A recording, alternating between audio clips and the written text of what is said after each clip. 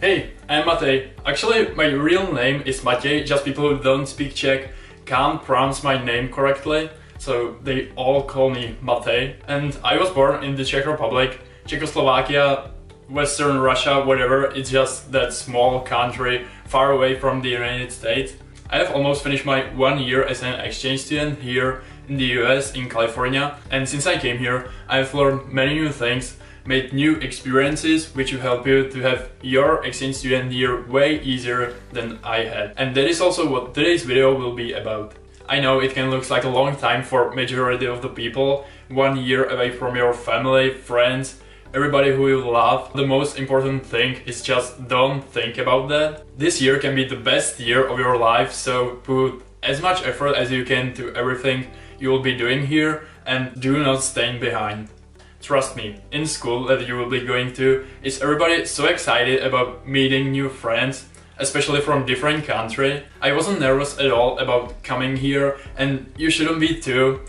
Maybe in first day of school you should introduce yourself to your teachers so they can know that you are from different country, and it will be harder for you to understand everything at the beginning of the year.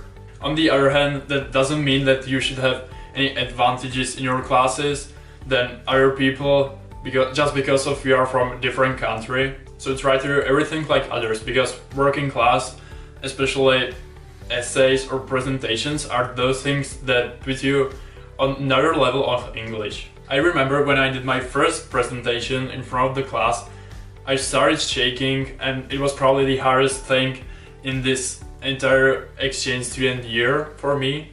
But after a few others, it started getting easier, and I think that right now I'm almost able to speak like other people from this country, so I'm really glad about that. And then when I had my first dream in English, I remember that I woke up in the middle of the night and I just realized that I had dream in English. So I was lying in the bed and telling to myself, hell yeah, I can speak English now. Obviously, it will be challenging here for you, but you can make it easier by spending more time with your friends.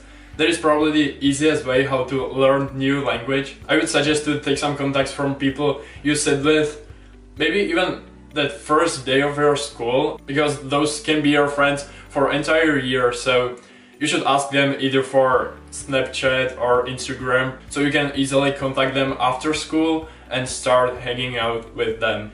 You would also easily know what is going on around you, so you can engage to more things. For example, I remember that when I came here, that during my first few weeks we started practicing for homecoming dance. I'm not sure if they are doing it in every school in the US, but if yes, you should definitely do it, because it's a lot of fun and you will meet so much more friends. A lot of people here play sports in high school, so if you like playing something, you should definitely join some club or sport in high school, because it is way easier to make friends when you have something common with them, something similar.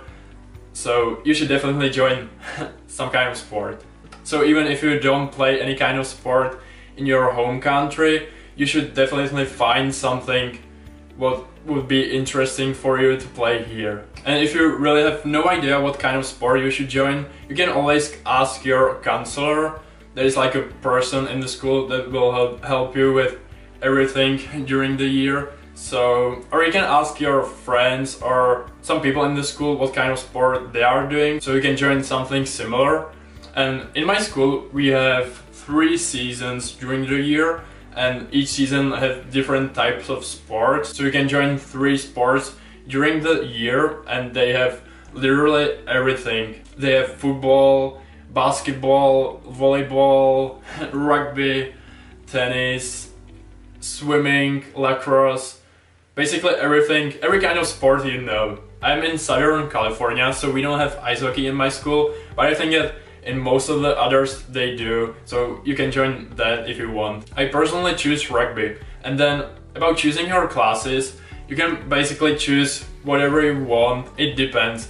If you want to have harder year or easier year, it's just up to you. I think that you have to choose English class and history class, and then every others are up to you. Just whatever you want. They have many different types of classes, so usually, I don't know if it's different in your country in Europe, but in my home country we have every year the same classes, so like math, English, physics, chemistry, biology and everything. And here, if you want, you can choose just fun classes like video production and anything you want. So in the end of this video, I would say good luck in your next year and have as much fun as you can, because this is happening only once in your life. If you have any questions though, you can comment me down below this video or text me a message on my Instagram profile.